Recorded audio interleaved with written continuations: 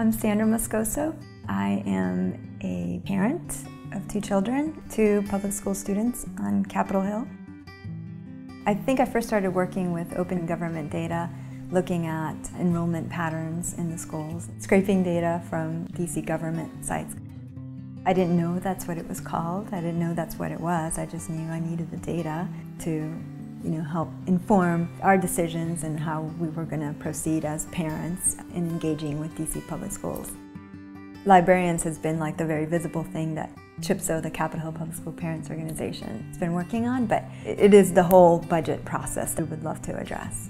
DC Public Schools has cut some key resources, so principals are put into the position where they have to kind of make a decision about their resources. They're not by default being given a librarian. It's harder for children to get one-on-one time with teachers, and librarians are a great way for kids to follow their own interests.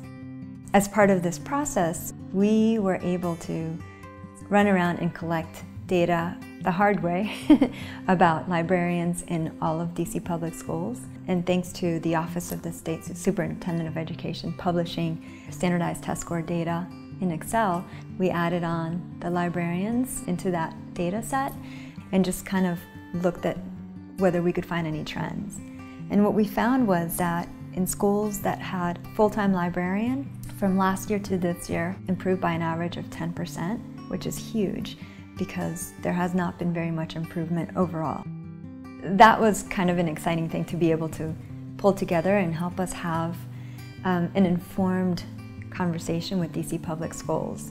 So if we have access to that data, to that information, the same information that we're hoping they're using to make decisions, and that's something that helps us as parents be better advocates. We've had this series of either bake sales or rallies.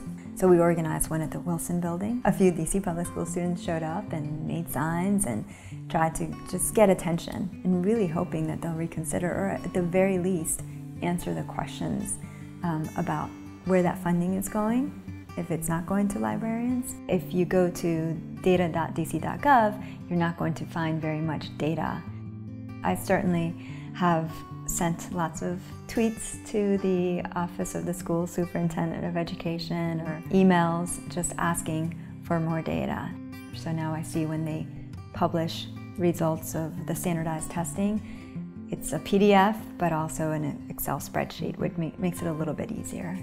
Everything is publicly funded, so why shouldn't every single thing be made public?